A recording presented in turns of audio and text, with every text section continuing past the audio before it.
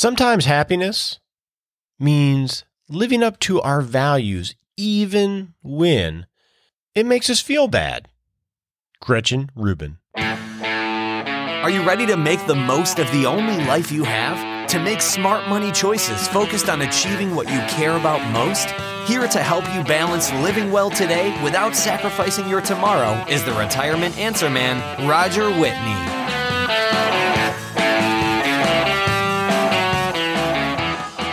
Well, we are about done with Lori and Bruce's Retirement Plan Live case study. It's been an interesting one. They've been a little unusual relative to the other ones, and it's caused a lot of great email interactions and reaction from you about their spending and other things. So we're going to meet Lori and Bruce this coming Monday, November 27th at 7 p.m. Central Standard Time for the live Retirement Plan Live webinar, where we're going to walk through their entire plan with them and see how it turns out. If you'd like to participate live, you're going to have to register via 6-Shot Saturday emails. If you haven't already, sign up for it at rogerwhitney.com. There's boxes all over the place about how to get the 6-Shot Saturday email, because that's where you're going to get the registration. So if you sign up and join us live, here's what we're going to do. We're going to meet Lori and Bruce, and then we're going to review their ideal retirement, walk through it with them, and look at their financial resources, and then dive into my analysis as to whether it's possible or probable that they can achieve that retirement. Now, if it's not, and in many cases it's not, then we're going to have to talk with them and have them prioritize and negotiate a solution that looks achievable based on the analysis. And then once we get to that workable solution, we're going to have to stress test the plan. And we're going to do this on the webinar. We're going to analyze, okay, what's the impact if we have a 2008 market meltdown again, right at the beginning of retirement? How does that impact the plan? What happens if someone dies early? What happens to the surviving spouse? What happens if we have rampant inflation? We're going to test on what happens if there's a long-term care event later in life that could suck a lot of financial assets. We're going to stress test the workable plan to see the impact of all of this live on the webinar. So if you want to participate live, you're going to have to register, and the link will be in this week's 6-Shot Saturday. Before we do any of that, and before we get to the rest of the show, we got to have that all-important disclaimer.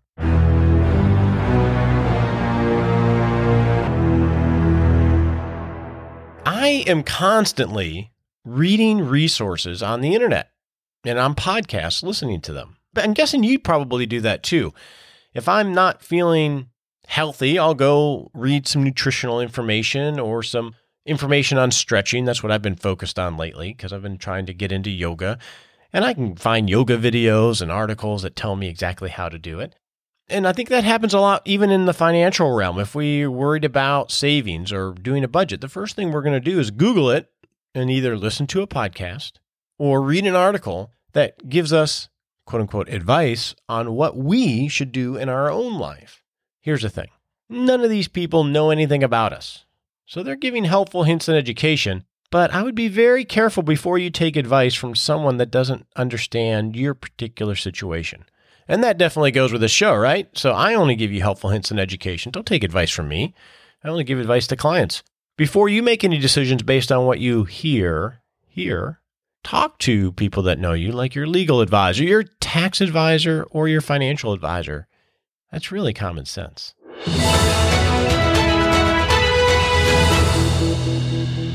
In the hot topic today, I want to focus on what I hear most often people want for their pre-retirement and retirement years. It looks like the brochures a lot of times, but it really comes down to the acronym FORM. All right. The M in FORM, the last letter, stands for money. They want to be secure from a money standpoint. But I want to focus today on the FOR of that acronym. So the F stands for family and friends.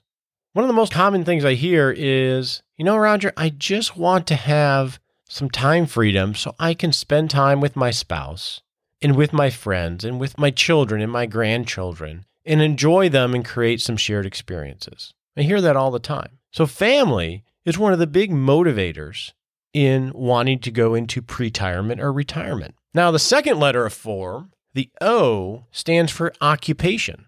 Now, that can involve work for money, but what I hear a lot is, Roger, I want to have the time and the freedom to pursue something of interest to me, to work on something, whether it's a hobby or for money, that I really enjoy, something that I've wanted to pursue for years, that I think is my calling, to occupy my time. In many cases, I have clients that will have lists of 10 things that they've been waiting to pursue once they enter pre-retirement or retirement. So I think that goes against the face of a lot of things of, look, we want to have an occupation in retirement. We just want to have the occupation that really jazzes us, that fits who we've discovered that we are and what our talents and passions are. So first we have family, the F, family and friends. Then we have our occupation, something that we want to pursue that's meaningful to us. And then lastly, we have the R, which is recreation. Right? That's the fun. That's the excitement of mountain biking or traveling. Traveling tends to be a big R, wanting to go experience the country or the world together. Now, the reason I bring this up is if we want to spend times with family and friends, and if we want to have an occupation, something that's meaningful for us that we're doing, and if one of the biggest recreational desires is to travel in some way, I think a good question for us to ponder is, how can we combine all three of those, family and friends, occupation and purpose, and travel, recreation? How can we combine all of those to create some pretty meaningful experiences in our pre-retirement and retirement years? Well, that's what I want to talk about in today's practical planning segment with a good friend.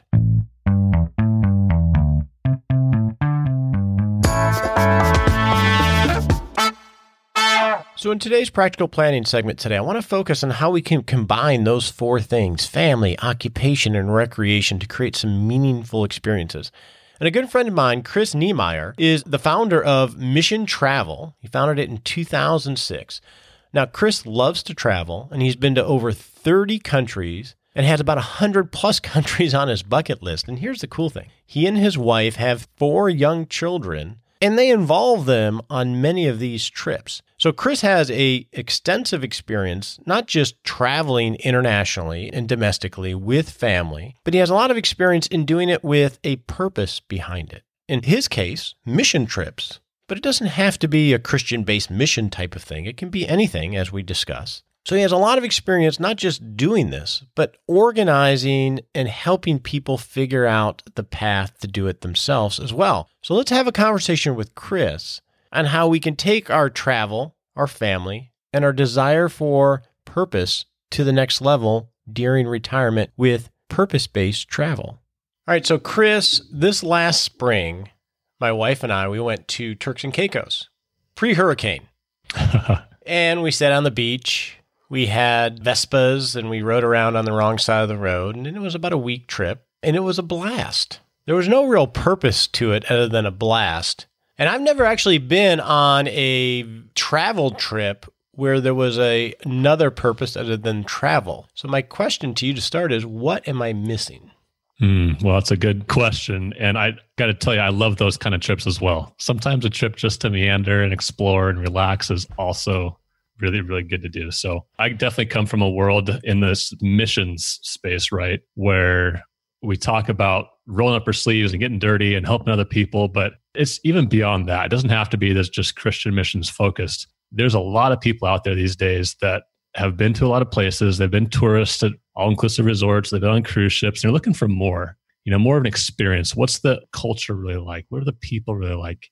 If I were to get out of my 4 or 5 star resort and go to the local, wherever, it's local restaurant one thing we do as a family, we always try in any country we go to, especially third world, we always try to take public transportation just to experience what it's like to be a local, right? I've been on places where it's like the lady's got a couple of chickens in her lap next to me, and that's just cool, right? It's getting to see a glimpse of what and how other people live, I think is something that we're missing probably a little bit in our North American culture of what we term travel. Travel has always just inspired me. And I'm a guy, I love quotes, right? Whether it's about travel or any other places, but there's one I think a lot of people have heard by St. Augustine. It says, "The world is a book, and those who do not travel read only a page." That is a good quote. And you're right about travel, because when I think of my wife and I, we've been married 27 years, our travel. Now, I tend to do more exploratory travel when I'm going on my adventure trips. But I remember one time, I think we were in London, and we're walking through a mall-like thing. And I'm like, well, this just looks exactly like a mall in Dallas-Fort Worth. I didn't have to fly all the way over here to go do that. And it's easy to get trapped in that when we travel, isn't it? Yeah. Because it's familiar. It's familiar. Yeah. And that's part of it, just getting outside your comfort zone, right? I mean, I think the whole idea of travel, and travel's changed a lot too, Roger. I mean, 20, 30 years ago, when travel was not as accessible, even going to the airport was an experience. I mean, flying on an airplane 30 years ago was actually really cool. People dressed up to the nines. They were, getting hot dishes served to them by stewardesses who are actually nice to them. If you've been and I know you travel, so you've been to airports recently, it's just not a pleasant experience anymore necessarily. But I think it's because travel has become so accessible and we're used to going, and especially, and this is a generalization, but especially in America, we've got our Caribbean and Mexico and Hawaii, and it's just all there, right? It's just all accessible. And travel has kind of become a bit of a commodity. And so it takes a little bit more effort, takes a little more, experience in trying to find ways to do travel where you're doing something where you're giving back, or you're being intentional about understanding the educational aspects of it. Like, we just got back last month. My wife had a big birthday. I'll just leave it at that. 29 we got back from a couple weeks in Greece, and it's in October. We homeschool, hack school, we call it. So we had kids are with us, and it's a place where she's always wanted to go. Right, she just always wanted. It's been on a bucket list of hers, and so now we'd been there several years ago on a cruise ship and stopped up a few places, but didn't really get a good sense of what it was like. So we spent, a few weeks, and we were intentional about, even leading up to the trip, of some of the schooling stuff we were doing with the kids, like whatever they're reading about, or from math and culture and everything. It was like, let's understand how does Greek culture and Greek history even influence what we do now? I mean, just from the alphabet to Olympics to, whatever. And we had, we bought some CDs that we could bring with us while we're driving around and learn about, the Greek history. And so it was awesome for my kids to be able to literally drive around these, little towns and hear about this particular island and how, the Spartans were pillaging here. And it just opens up a whole new level, a new layer, I guess, when you're traveling and you're being intentional about learning about that kind of culture. And then just sitting down in little cafes and talking to the locals, or, it's easy, I think, when you have kids too, to bring that into the equation and maybe bring a little soccer ball and, hey, they're great icebreakers. Sip on some wine here. Yeah, they're great icebreakers because they don't have any filters at all. Exactly. Yeah. So I want to break this down into two separate levels then. So the first level is traveling local, I guess is what I'll call it, right? Traveling someplace and getting beyond looking. I mean, you want to go see, the beautiful sites that are, make people want to go there, the Parthenon and things like that. But getting beyond that layer to really getting a feel for the culture and the local aspect of it. So what are some of your top tips for doing that? So I would definitely do a lot of research up front in terms of finding ways, yes, you can hop on most all the travel websites and Photos and Frommers and all those to give you some overview tips on the areas. But I mean, even just a practical thing, go on Yelp or some equivalent of that beforehand and type in top local places that the locals eat at. It doesn't have to be this thing that's in Michelin rated. It could just be like a local shop. I mean, some of the times we've gone in places where we hear about it and you walk in the door and it's like there's maybe a carcass of some sort hanging and you're like, oh my goodness, where are we getting into?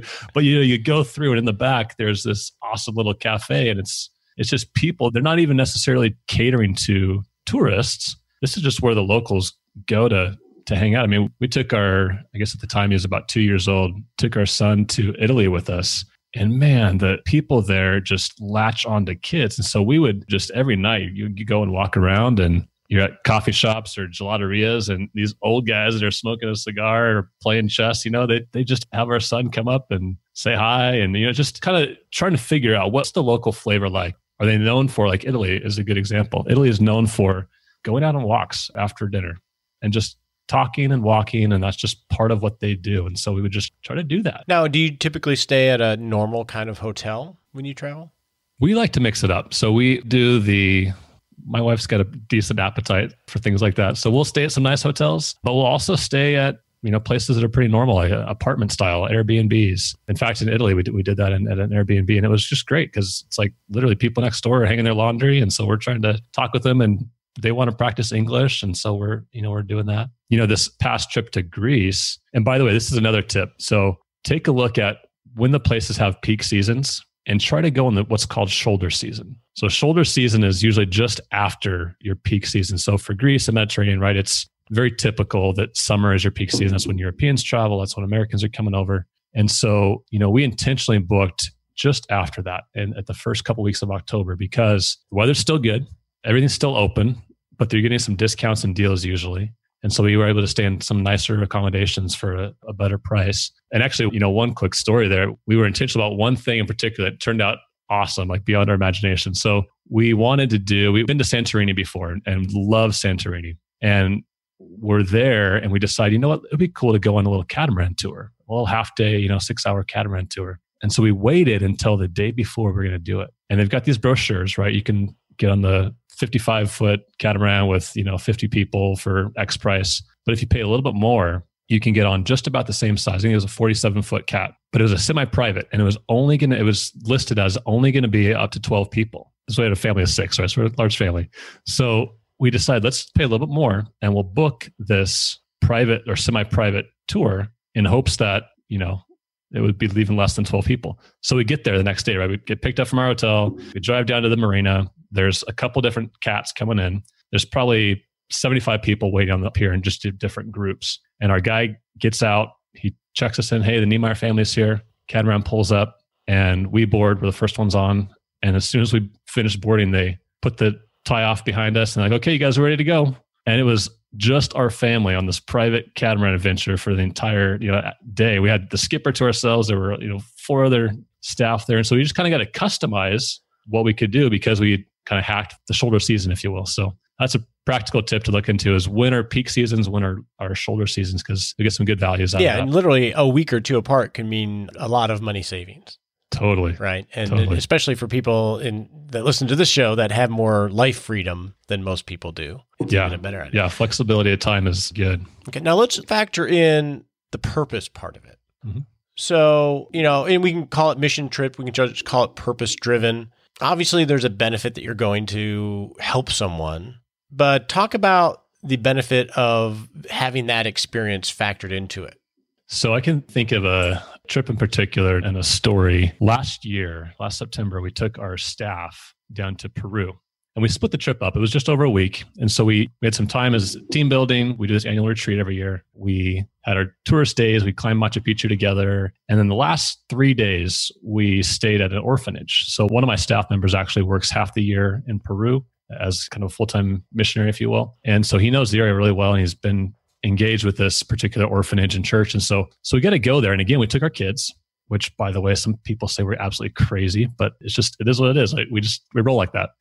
But we took our kids, and here was the cool thing to answer your question about how it impacts them, but also you is, we got to see our kids just be kids with these other orphan kids. And we explained to them, beforehand, hey, these are people that for whatever reason, mom or dad's not in their life anymore. And so just kind of had to explain the rawness of that and our kids are at the time were, 7 and 5 and 3, and then a baby. And so it was just beautiful to watch even our 2 boys in particular, who are just, they're the older ones and they're the kind of athletic, and to just roll up their sleeves and make kites out of literally garbage. I mean, we went to like this little garbage dump area and they found string and they found plastic bags and they collected sticks and they figured out how to make a kite together. And, they attached to some boys that were trying to learn some English. And so they got to speak a little bit and they played a lot of soccer together. And here's the story that just sticks in my mind every time is we're leaving with our whole team in this, 12 passenger van. We're leaving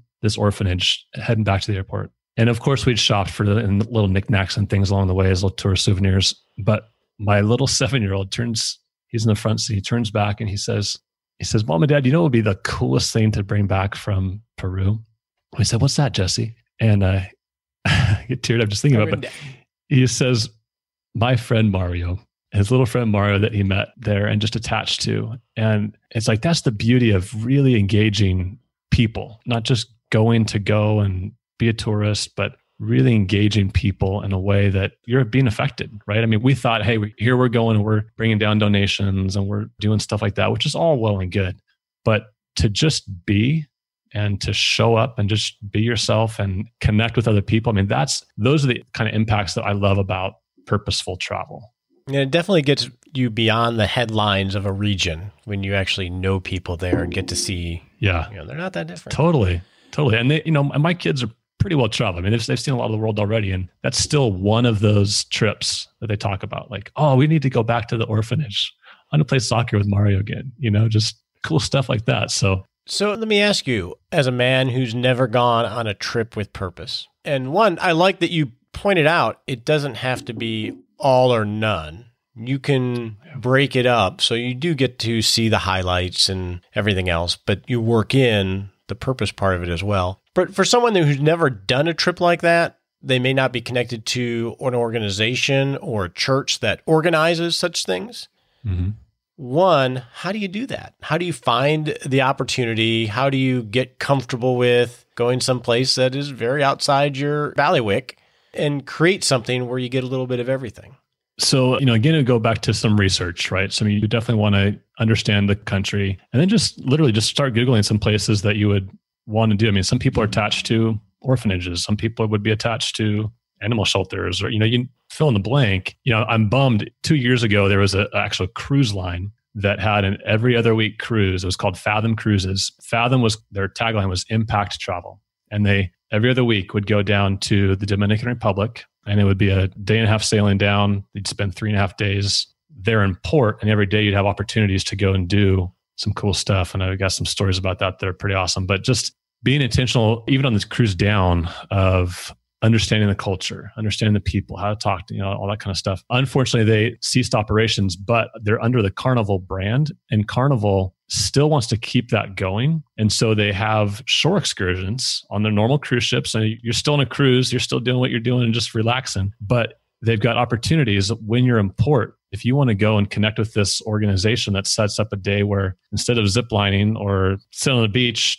you can go and help put a well in a little village, or you can go and, like, one thing we did was actually lay cement floors on these dirt huts. I mean, most people live in these dirt huts, little shanties, but they have not even the privilege of a hardwood floor. And so there are organizations out there like that, what's called in our industry voluntourism.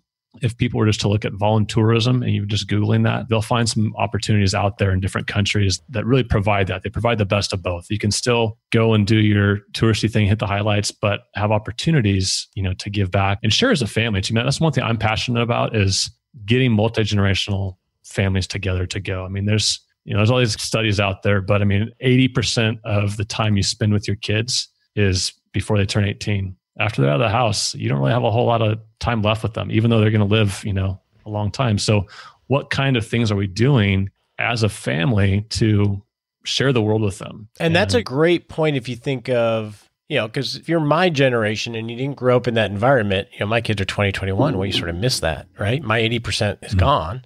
Not totally. Right. But, and a lot of boomers may feel that way, and I don't know if they do or not, but it could also be the grandchild relationship. So I think of, my grandpa, I'd go to his house and we'd just hang out and, maybe he'd take me to a diner or something. And those are great experiences, but I can imagine the impact that could be had of grandpa and grandson or granddaughter are going on something like this. You get more depth of the shared experiences that you get to pass on to the grandchildren if you really feel like you've never done it or you missed the chance with your kids. Yeah, absolutely. Yeah, just that common bond of a shared experience where, you can go back and recall what the things were like, or, but do you remember that story that we had and shared in, whether you're on a cruise or at some country? Those are the kind of things I think leave impressions, especially on kids. We're such a consumerism type culture that it's always about stuff, but I'm loving hearing stories about people that are saying, for Christmas this year, for birthdays, we might do it with toy, but we're going to set up a travel account for us as a family. And really put that aside and earmark some money specifically to say, we're going to go somewhere as a family, and maybe it's inviting the grandparents or whomever, but just being intentional about that experience together. Now, an important point here too that I think gets missed is this can all be domestic. Totally. That's true. This could be domestic of if you want to see the country, like my wife wants, it's not my dream necessarily, but it's hers right now of, that whole classic RV trip around the country when you're retired. Yes. And I know a few people and have some clients that do that where they travel domestically, but they work in meeting people in different parts of the country and serving along with it too. Yeah. No, that's a good point. And there's so much out there just in our back door that you can serve. Habitat for Humanity has opportunities in almost every major city in America. There's just so much out there. One thing too, and especially probably for your listeners, is I think it's over half of American vacation days go unused every year. Really? Over half. Can you believe that? There's just a study that was put out recently about this. There's some impact of there's over $200 billion that goes wasted because there's no people traveling to spend and spur on the economy. So it even affects their GDP when people aren't taking their vacation days. Well, one great resource if someone's interested in learning more about this because they've never done it, or even getting exposed to new opportunities and they have, is your new podcast, right? So what is your show? Thank you. What is your show? So we started, Mission Travel is 12 years old, and that's really a focused missions travel agency where we help individuals, churches, organizations go around the world and serve in unique ways. The Mission Trip podcast, that's brand new, was just launched about a week ago, actually. And that just really helps enable people, gives them ideas and insights into how to do this. Practical things in terms of if you're actually going on a trip like this and you want to fundraise or planning for a team or groups, there's just a lot of information out there. So would appreciate the listen. You bet. And we'll put links to it in the show notes. And I know you, awesome. And you're the real deal. And thanks for sharing. Well, you're the real deal too, Roger. Pleasure to be on the show. Thank you.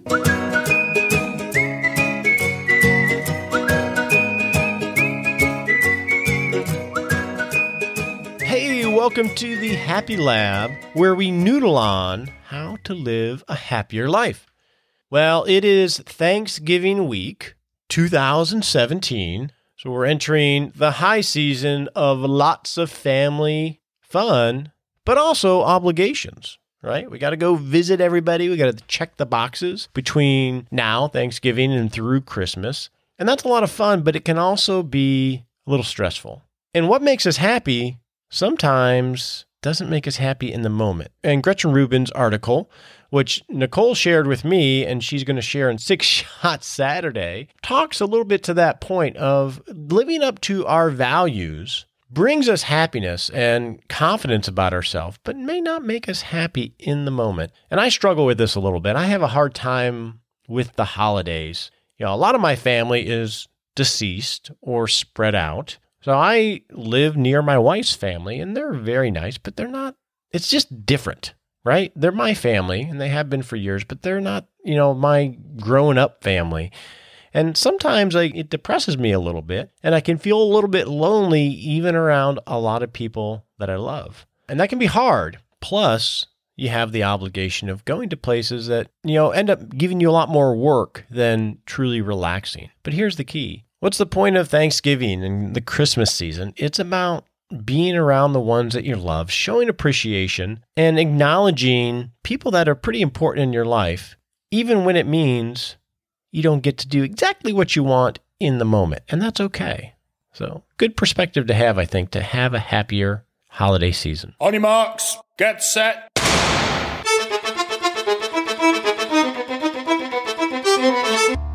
Hey, welcome to the Smart Sprint segment where we set a 7-day action item to create a better life and a better retirement. So in the next 7 days, while you are enjoying family and Thanksgiving, here's my action item for you. After Thanksgiving dinner, rather than plop on the couch and watch football or go off on your own, pull out a board game and play a game with someone that you're spending the time with. Doesn't have to be, it could be a board game, it could be a card game. The point is, be involved with the people rather than disengaging to do something more passive. That's my challenge to you.